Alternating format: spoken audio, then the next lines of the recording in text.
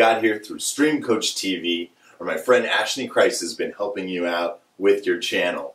I'm really excited you're here. So today we're going to take a high-level look at how a brand works with a streamer.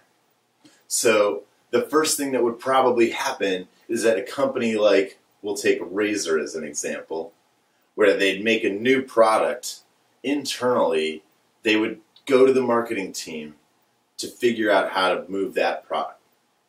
And so the marketing team would work with them to develop a brief that outlines what's the business problem. And that's going to be that we have a new product that people don't know about, and that they need to sell X number of units, and they have this much time to do it. Details like that. They go from there to their ad agency, most likely, who'd help them develop some creative, but more importantly, they would help them outline the budget and where that goes. Call that channels like television, print, radio, but most importantly for you, digital influencers. So digital, of course, meaning that the ad's going to be online. Influencers are what we call streamers in the ad world. And we call them that because they influence an audience. They have the capacity to captivate people, and people go to them when they're curious about how they should do things. They want to vlog, they might find the best vloggers and ask them what camera they use. Or if they're looking to better their game, they might find out what's the best mouse, keyboard. And so that's where the connection really aligns in order to bring a product to an audience. So once the ad agency has got the brief from the marketing team at the brand, they would develop a strategy to go out to these different channels.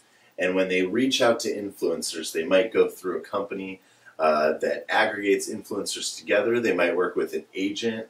They might even work with the streamer directly. But in any case, they'll probably be looking for some similar things. So they might wonder how many followers they have on Twitter or on Twitch.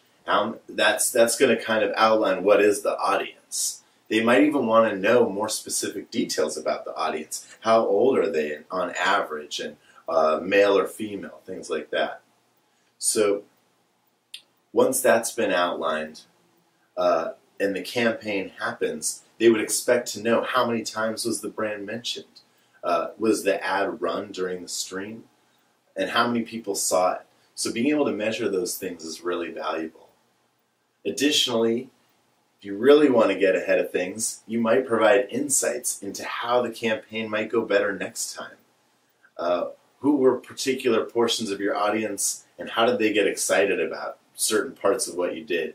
What are maybe things you could avoid next time? And so those are things I really want to dive into with more videos.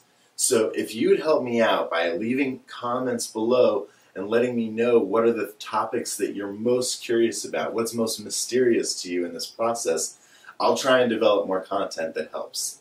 So thanks so much for checking this out. Please follow us at Stream Coach TV, my friend at Ashley Christ. I'm Joe Bot, and you can find me as well.